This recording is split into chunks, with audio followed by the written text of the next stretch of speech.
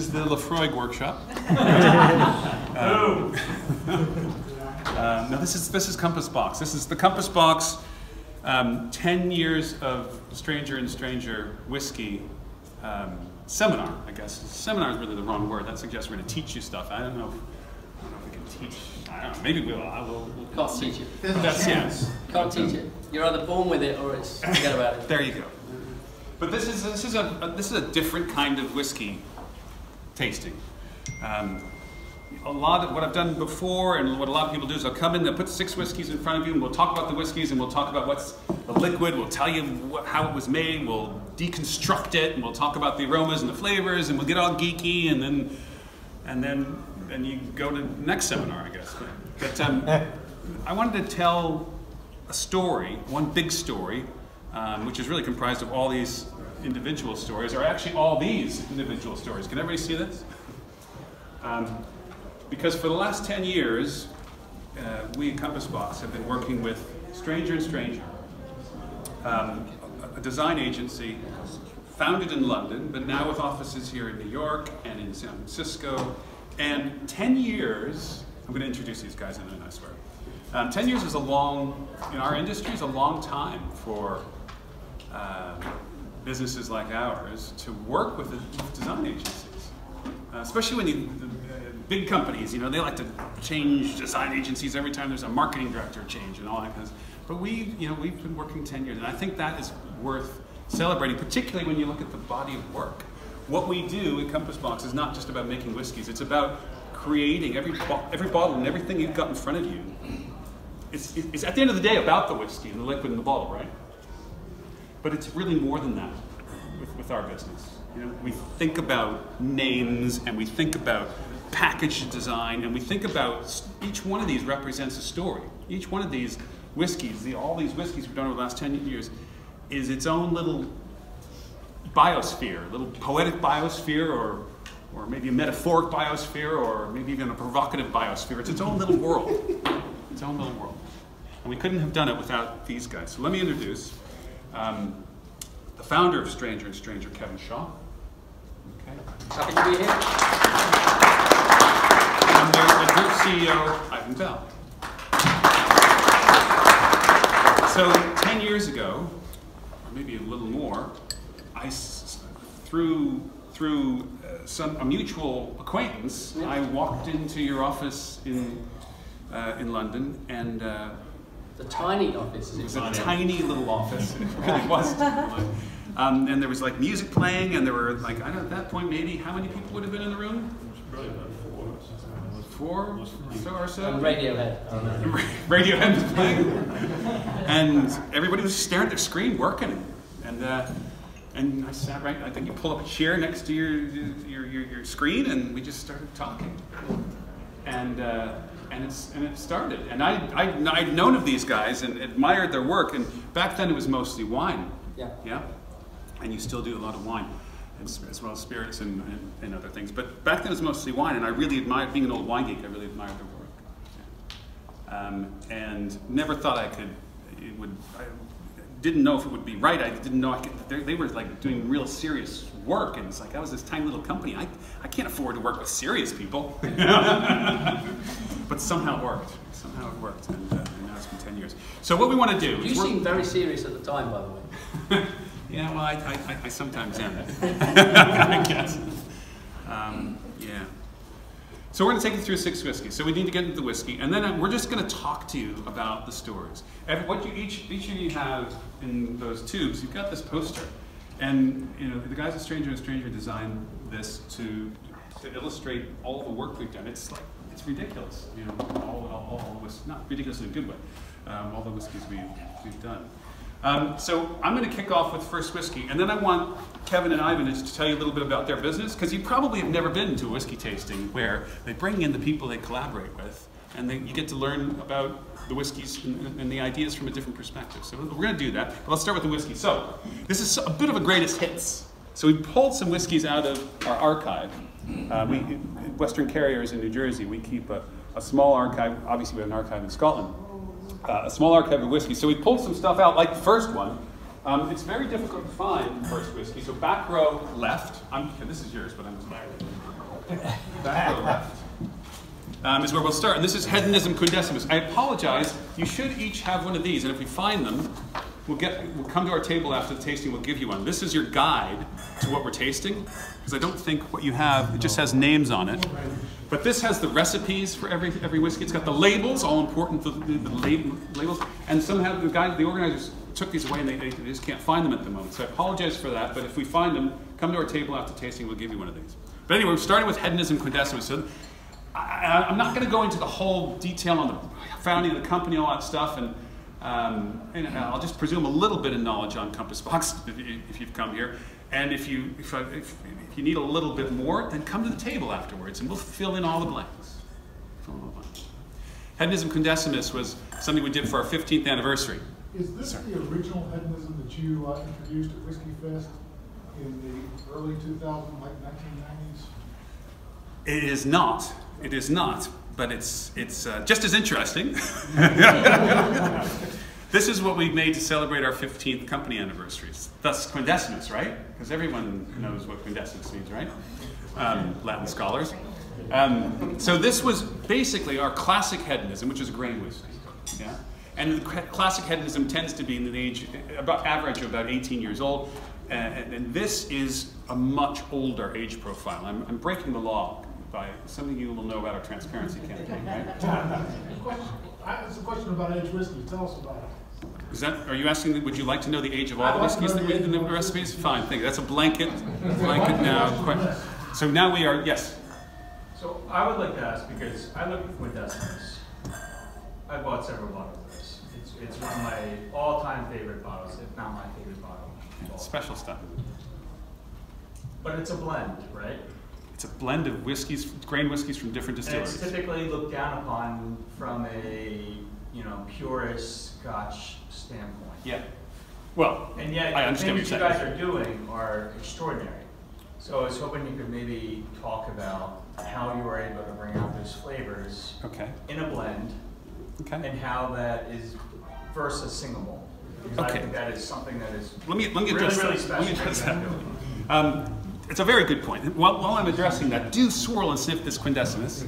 So this is the age profile here in Quindecimus. I've got all the details here. I've made so many whiskeys, as you can see, I can't remember all the details. But let's see, 45% of this is from the Port Dundas distillery. Sorry, 54. And it's whiskey's 20 and 25 years old. There's some Dumbarton single grain whiskey in there at 28 years old, some Loch Lomond at 32, and some North British at 28. So you've got a range from 20 to 32 years old. And the reason we blend ages is to create complexity. I'm gonna answer your question. All grain whiskeys, no malt whiskeys, we'll come to malt whiskey. Those are the two kinds of whiskeys made in Scotland, grain and malt whiskey. All these whiskeys aged in American oak, so you're getting this lovely American oak vanilla character. Now, to address your question, we blend whiskeys from different distilleries. And this is a blend of just grain whiskeys. When people think of blended Scotch, they usually are talking about the big brands that blend malt whiskey and grain whiskey together. Yeah? And the reason there's a bad reputation, I contend, for those kinds of whiskeys is a lot of those big global brands that we see all over the world. Some of them, to taste of people like yourselves, are kind of boring, and it's kind of tarnished the whole reputation of the category. But forget about blends. When you come to a Compass Box tasting, forget about the distinction between blend and single malt. Single malt just means it comes from one single distillery. But even most of those single malts are blends of different casks from that distillery. Yeah? Blending is part and parcel of how most of the great whiskies in Scotland are made. So think of what we're doing. Think of Scotland as our distillery, right? And we're blending whiskeys from different distilleries to make things that are proprietary and ours, that help us tell a story. This is the first whiskey we ever made was Hedonism, so that's why we wanted to use it for our 15th anniversary. But enough from me, okay? I want to turn over for a little bit to Kevin and Iva to tell you a little bit about their business, what they do, how we met, and wherever you want to go. Yeah. Storytellers. So I remember you coming in. We'd looked at your stuff for a bit, and I thought that you were doing really interesting things, and you seemed to be like the bad boy of the whiskey business because you were like throwing staves in where you shouldn't be throwing staves in, and we all thought you were going to get arrested or banned or something like that. And then you arrived. It was the it was the optimism, wasn't it? And you came in, you said, look, everybody's miserable because of the recession and all this. Let's do something a bit kind of funky and lift them up. And anyone in this room remember 2008? A little bit. Financial crisis? And I don't think we'd had that kind of brief before, and that was really refreshing, and it started us up doing these really simple, single-minded kind of thoughts of things. And that's carried on, I think, all the way through. The one that I remember the most is Spice Tree. And you always came in with great names and stories behind the names and the fact that you blended them and it reminded you of this and that. And we were always trying to think of how to tell a story on here. Spice Tree was 2 words. Do you remember? Yeah. Psychedelic elegance. That was what, and that was the brief, and that was it. It's psychedelic elegance. I'm like, okay, we can work with that.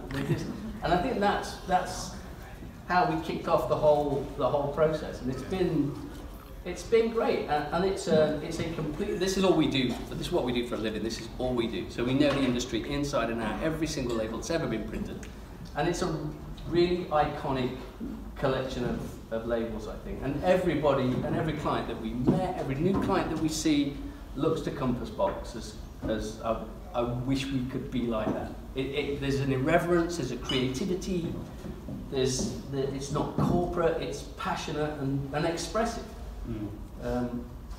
And they're all different, because even though this is all brown whiskey in the same bottle, they've all got their characters and they're all different liquids. I think you've educated us a little bit on whiskey, because we have to drink them all, obviously. We're going to finish with the whiskey that we worked on just for you. Yeah. So we have done a little whiskey tasting with you guys. One of the things that was really attracted me to working with strangers, because I started my working career wanting to be in the wine business. And I wanted to be a winemaker, and I went to France and California, and I did all that. And then I got into the world of Scotch whiskey. And I always thought that the world of Scotch whiskey ought to be learning from the world of wine, particularly new world, quote-unquote, wines, in terms of how you bring personality to your brand, and lessons about not taking yourself too seriously, even if your product is really serious. And that's, I think that was part of my interest in what you guys were doing, because you were doing a lot of work in wine.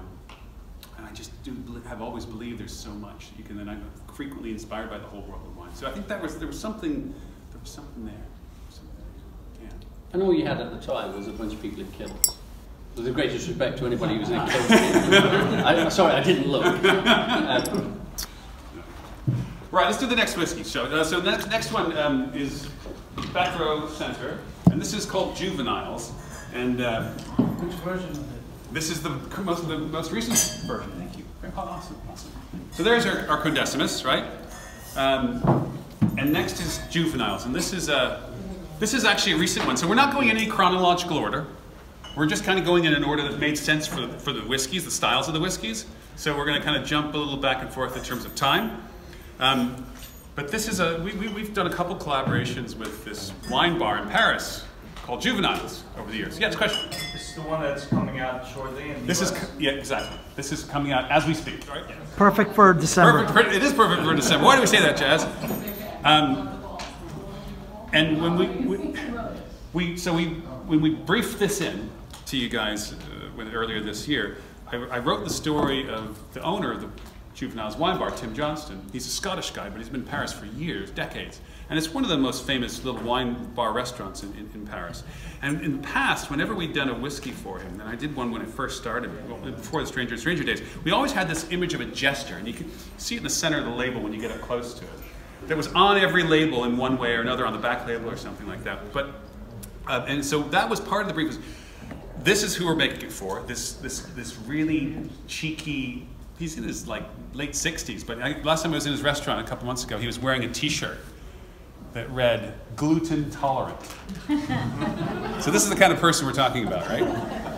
And I described that in my brief to you guys, and I said we have to use the jester somewhere, and we wanted something that looked to the world of wine, in particular the world of French wine and spirits, and that was it. And then, how did we go from there, Ivan, to a bell? So obviously we then, having done loads of wines as well, we go back and we look at champagne houses and things like that, and we borrow things. So basically, this is a typical high-end French wine label, really, but it happens to be on a whiskey bottle. And it's got all of those wonderful cues in there, the goals, the leaf, everything. So, yeah, it's just storytelling, basically. But the thing is, John, and he's very modest about this, he's great as a client, because basically, we don't get a lot of restrictions with him. He lets us do what we're good at doing, which is basically creating and designing. So I'd like to say thank you for that, because we don't get many clients like that. But you know what? I think this is collaboration, whether you're talking about packaging design like this or other worlds of other art worlds, is the reason we don't have we can give you guys so much latitude and deliver. I like to deliver briefs that are as short as possible and succinct as possible. Right. The brief being the idea for the design that the designers then take and use for inspiration, but and for guidelines as well. But I think we've just worked together for such a period of time now that we're kind of aligned. There is a shorthand, that's for sure. There is, and you guys kind of, you know what I'm going to like, and I kind of can give you something, and I just know we're going to get something back that we like, and we just don't even have to come and see you even every time. Somebody would just email it to you. You guys have been married for 10 years. We've been married for 10 years, you know? So it's that kind of relationship, right? At what point in the design process do you taste the whiskey? Yeah, and it's different. It depends on the project. Sometimes, to be honest, because sometimes we'll brief them and you guys won't have tasted the whiskey. I try not to taste anything. And there's a reason for that. So, you know, you always get people describing the product, you know, and it sounds amazing when they describe it. It's like, in your head, it's fantastic, because you're getting the passion and their passion about it. I had a few bad experiences where the product was shocking, and it actually affected not with John, by the way. not yet. But Bulgarian wine? I can't even. I've spotless minded it. But there's where the product was shocking, and it affected the creative process. Because I'm trying to be evocative and trying to convince people to pick this thing up, and I felt like I was conning them, and I couldn't. So I made the decision to not taste anything before I designed it. I mean, all the designers, and there's a few of them here, they're all different. They're horse, so they'll probably taste everything. But I couldn't do it. I can't design. I can't create stuff unless it's really amazing, and I don't want to be disappointed. So I just don't risk it. But the descriptions that you get from John, fantastic. It's like, I'm salivating reading the description. That's what I want to sell. You had a question? So again, I would agree with just salivating at the description before anything's even released. I would ask that, you know, right now you guys started at a time where whiskey was kind of up there for anybody's grabs. Obviously, that's changed over the last 15, 16, 17 years since you guys have started. Is that the challenge now, like with what you guys are doing from a blending standpoint, to, you know, still maintain that that high performance that a lot of us have, you know, we see Compass Box, we know, hey, if it's Compass Box, we buy it. We don't need to know what the review is, we don't need to taste it, we know it's just incredible right away. That being said, and not saying it's changing, but you know the environment of what you guys are dealing with is changing, and how are you guys dealing with that? Is that something that you guys are encompassing, and is that something that's becoming a challenge? I think I'll speak to this because it's about blending, and it's the world is becoming so much more knowledgeable about whiskey, and I think that's a really good thing. I mean, these kind of seminars, I've been doing the Whisky Fest for 18 years, and you know, this level of sophistication now is so much greater, and that's a good thing. So for us, is it challenging? Maybe it is more challenging because actually there's a more demanding and larger group of more demanding people out there in the world. We have, and one of the ways we address this is we have a definition. We just hired a new assistant whiskey maker. You know, we're growing our whiskey making team. And one of the things I defined for him is I said, part of your role will be ensuring the quality of everything we make, ensuring all the quality of all the casks that we bring in to use in creating our recipes. And I said, but to us, quality isn't the same as quality for other companies. And I define for us, quality is what we call compelling quality. So compelling quality. So he's in charge of ensuring every cask has compelling quality, and every recipe that we put into the bottle will have compelling quality. And what I mean by that is not quality can be just lack of flaws in the world we work in. But for me, compelling quality is something that calls you back to the glass. Something that has something special about it. Maybe you can't always articulate it, and that's okay. But that compelling quality brings you back. Brings you back. I hope you find it in the juveniles. In Spice Tree Extravaganza, which is the next one, I contend there's compelling quality here. And I'm happy to argue that with anybody here. Question? What's in the juveniles? In the juveniles. Juveniles is a combination, again, you should all have these and that answer would be, that question would be answered.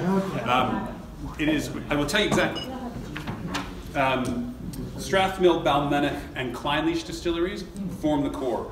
Okay, it's roughly a third of each of those. Strathmill and American Oak, Balmenic and American Oak, Balmenic and Sherry, and Clynelish and American Oak. A touch of Old Glendullan, aged in first fill sherry, just 2% of that, just to give it a little underlying richness. All the whiskeys in there between a third of them 10 years old, some beautiful Strathmill from American Oak hogsheads, and the rest is 15, 17, 18 years old. Yeah, question? Yeah, a quick question. You've mentioned a few times about reflecting on your history with wine, etc. So when you do that, when you reflect on that experience, is it more from a heritage perspective? Is it aspirational? Is it more from an influence on the spirit itself? Or how would you describe that? I will, I'll describe that, and while you guys swirl and sniff your Spice Tree Extravaganza, yeah, then we'll come back and talk about that. I think it's just ideas. The question. I think the answer is there are ideas that inspire what we do, and it could be anything from the way people talk about wine to the approach to oak. So with something like Spice Tree, this is Spice Tree Extravaganza because this is a limited edition version of Spice Tree that we released 2 years ago, I think, 2 or 3 years ago. Illegal. Well, so, yeah, totally inspired by the world of wine, to answer your question. Correct. The original Spice Tree we used French oak interstaves, super high quality French oak in the form of interstaves that was borrowed from the wine business. Winemakers around the world will use these things. It's a way of rejuvenating an old barrel. And it made the kind of staves we were buying from this cooperage in the Vosges in France, created this lovely clove, cardamom spice character that complemented the malt whiskey. And got us in trouble. Because the Scotch Whisky Association declared it as illegal. Anyway, that's another story for another seminar. We got over it. We found another way. We had to stop making it for a couple of years, and we found another way to get that French oak into some custom-made barrels. But while we were taking the 2 years off, we went to Stranger and Stranger, and that's when we briefed in the psychedelic elegance. But you forgot the first line that came before that, and it was on. I remember I did a landscape page. And I typed, and this is not condoning the use of recreational drugs. I wasn't going to say that. But I was trying to get them into my head to understand what I wanted this label to feel like. So I wrote, imagine you're lying on your back on acid, staring up at the spice tree. Yeah. Right? And then we distilled that down even further to this idea of psychedelic elegance. But stuff like that, it sounds silly, it might sound provocative, it might sound goofy, whatever, but it's very specific. Well, I think it's specific in a sense. Pretty specific. How many companies have copied you since then, too? How many what? How many companies have copied you since then? Well, that's another story.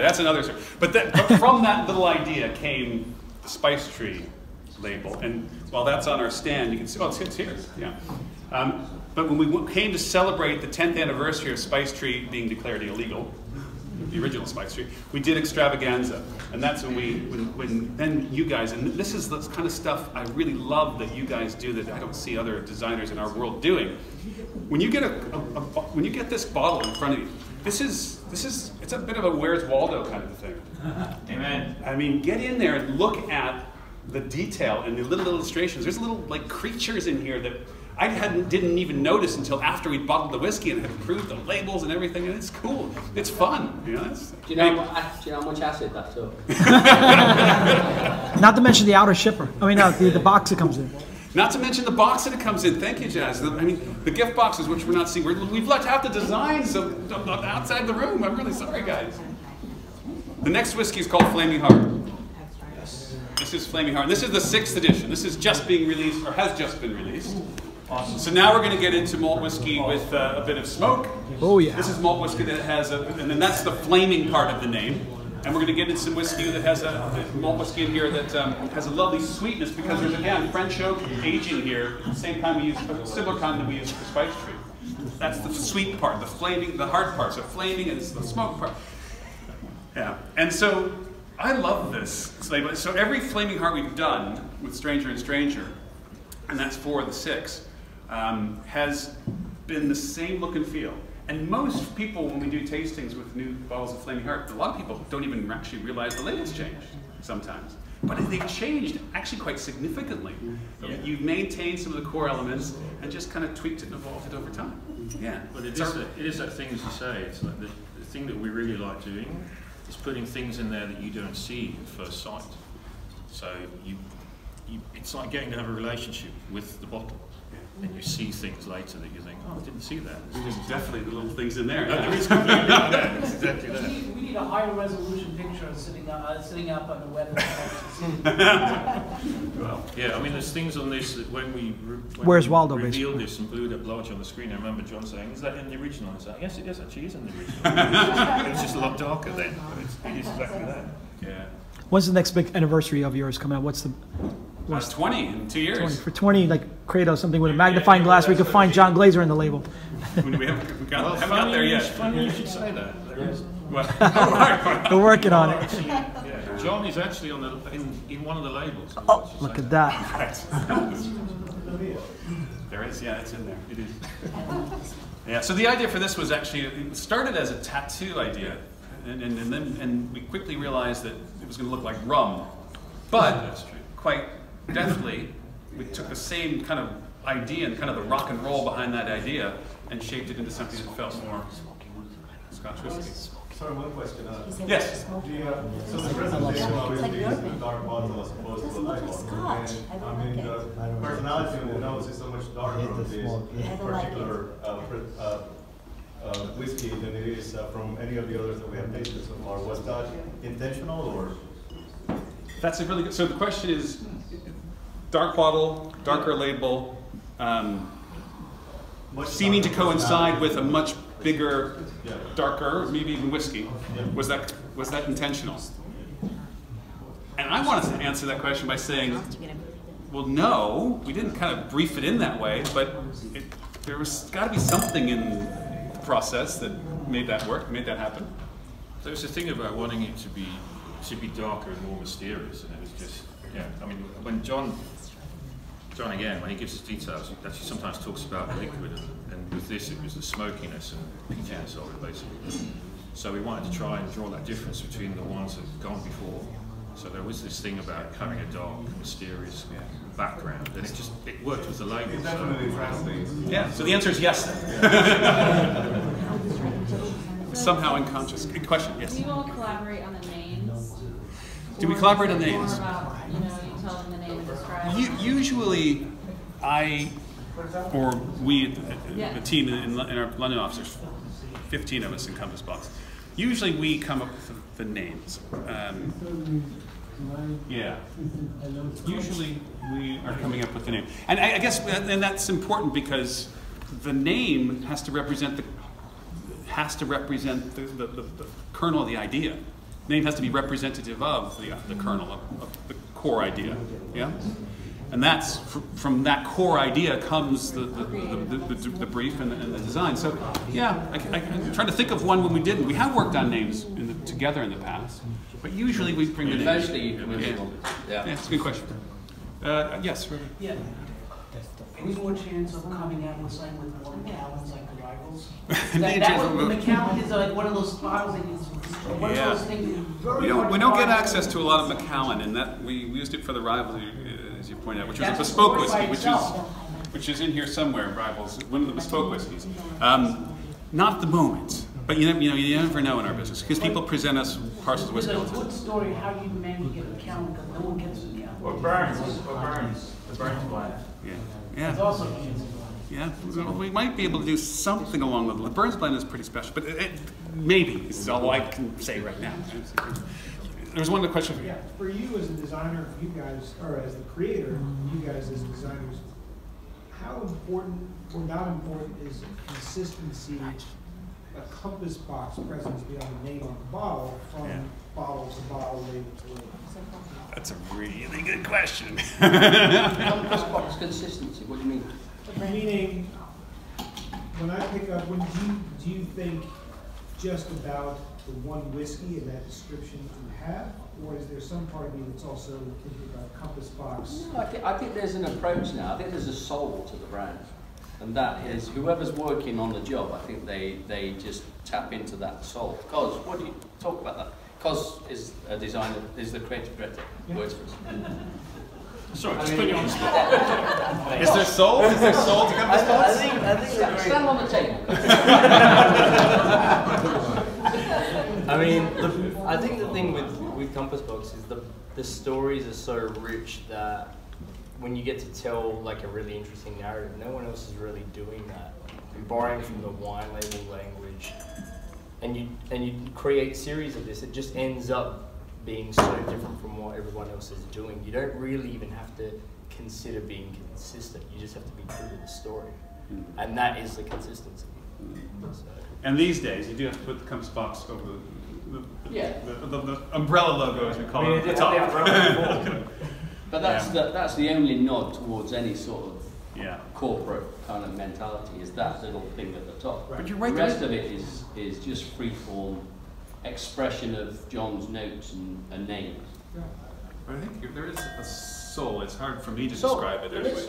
I mean, there's stuff that you could obviously, that's just not Compass Box at all. Not that I'm saying the stuff you present, but you look around the world, and so there's something.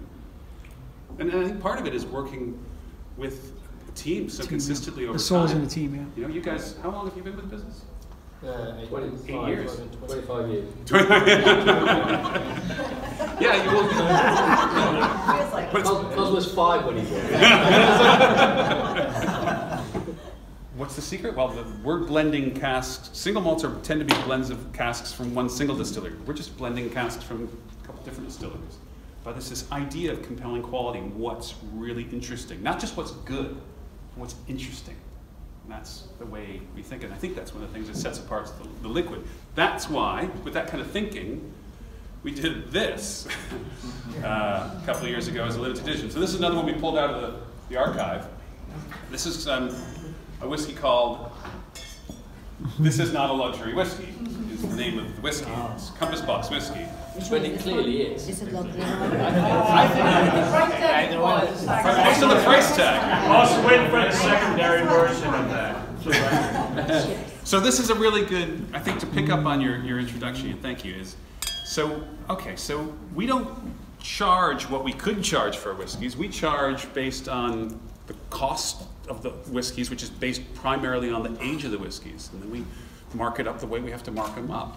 And so, you know, we looked around for a long time and seen, even to some extent with envy, brands that can take a whiskey that is good and charge $1 zillion for it. And you know, that's an increasing trend, has been for many years in the world of whiskey. And so we thought, well, you know what?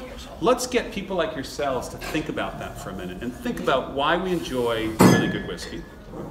Think about what great whiskey is really all about. Yeah. Let's think about the importance of packaging to the liquid in the bottle. It can tell a story, yeah. But then we thought, okay, let's put what we think is unassailably great whiskey into this bottle. And then we went to you guys and said, well, let's look at the world of modern start. This is not a pipe. This is not a pipe. It's a surrealist knockoff. Yeah. So, yeah. I like this one. I think it would be too. You know, there's a lot. We've overpackaged a lot of whiskies that weren't as good as they looked and all this. And no, Compass Box. Not Compass Box. Nothing to do with John. So when you get something that is clearly good and you package it in a way that is kind of basic, there was a really nice twist on it, especially in context with the set. And I think that's where this relationship we've had and this great body of work, you can see a whiskey in relation to all these other ones. And I think it stands out from the set, but its attitude fits in there as well. So it's a really interesting take. So the brief was basically the classic, the 1920s or whatever painting. This is not a painting of a realistic painting of a pipe, and written underneath it in French is, "This is not a pipe." Yep. And that was the idea for the label, and then you guys took it from there. The original idea was that what Guy told me was the idea was we were going to hire a bunch of art students in Edinburgh where we do our bottling, and have them actually hand write every single label. This is on luxury, which I thought was a really cool idea, and a great way to help out young artists, right? But in the end, it was quite practical enough. Although talking about it, was actually far more practical. It would have been far more practical. It's a great lead into the last whiskey, and then we're done. To have hired, 50 or 100 Edinburgh art students to actually hand draw, this is not a whiskey on all these labels, than it was to label the last whiskey. A little bit. So to celebrate 10 years of working together. We have completely overdone it this time. But you and I were talking about this over a year ago. We said 10 years is coming up. Yeah. Let's do something together. We're going to make a whiskey.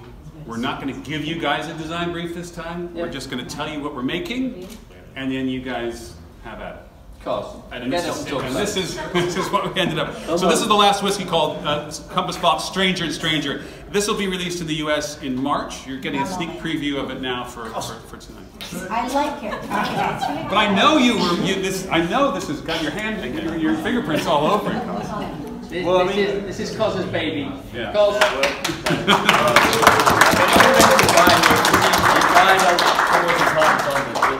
It was really quite simple. It was just talking about the marriage in this relationship that we have with you, and really combining these two things together. And a lot of it was evoked by the Hand of God painting, and that kind of sparking something really interesting there and magical, and combining our graphics together. And that was basically it. And we wanted to bring it back to a time where a romantic Renaissance, I guess, artistic style was born, and that was basically it. But there was one line when John was briefing. He was talking about what the recipe was going to be, and he talked about this sacrificial spirit in that recipe, and that actually stuck with us when we were designing, because it was like this idea of having this godly spirit on the label. So that got translated into what you see now, basically. And the sacrificial spirit of this whiskey, and again, the recipes, we'll give you the recipes, come by the table. But this is actually technically not going to be Scotch whiskey, because 1% of this recipe is only 1 year old. Oh no. Yeah, and we had these extraordinary custom-made barrels made for us in Missouri, and we filled them with what we call sacrificial spirit, because we just want to take the big hit of oak out of them before we filled them with malt whiskey for the long haul. And we pulled out that what we call sacrificial spirit, and it turned out to taste really nice, quite concentrated. So just small amounts of it really enrich a malt whiskey. And so, but we couldn't call it Scotch because Scotch has to be a minimum of 3 years old, even though 1% of the recipe is all this is. So we thought, what better? Small barrels? No, regular 100 or 200 liter barrels. But we thought, what a great opportunity. We're going to call this Stranger and Stranger. Who cares if it's not Scotch whiskey? It's Stranger and Stranger. Yeah. This is the time to use such a sacrificial spirit. So that was the thinking behind it. It's Folks, called a spirit drink. it is in Europe. It is a spirit drink. Yeah. So Says it here. Yeah. Ridiculously expensive spirit drink. That is exactly what it is. Sorry, if I could ask a question. Yeah, real quick. Real quick. So the sequencing typically in a tasting is not random. So would you mind telling us what the logic is behind the sequencing of the spirits that we tasted tonight? I like to start with grain whiskey. I like to start with hedonism. It's a whiskey that helped me launch the company. And then we went in order of weight and in complexity, so juveniles. I think more personality as we go on from one to the And then I wanted to finish, even though you might have put this Stranger and Stranger whiskey stylistically in the middle of the tasting, I wanted to finish with it because it was a nice ending to cap this look at 10 years of working together with these guys. So guys, they're going to kick us out in a minute, and they're very prompt and good at this. So before we try to preempt that, I'll hang around outside and come to our table and ask more questions. I know there's probably a lot of questions that we didn't get a chance to answer, but this is, I hope you found an insightful tasting and different than anything you've ever done before. I want to say thank you to all you guys. And there's 1, 2, 3, 4, 5, 6, 7, 8, 9, 10, out of a total of what these days? 32? So that's a pretty good showing. So I want to say thank you to Stranger and Stranger. Kevin, Ivan, thank you very much. And thank all you guys for your interest.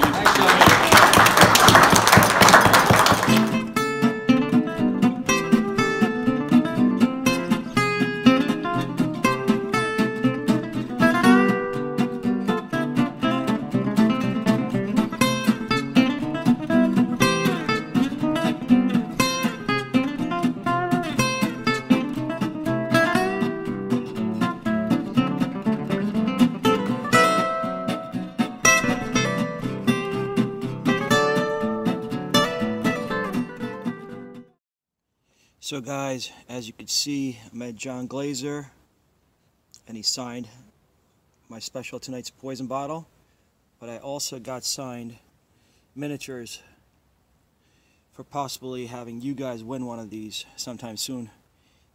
More to come on that. Comment in the video if you would like to win one.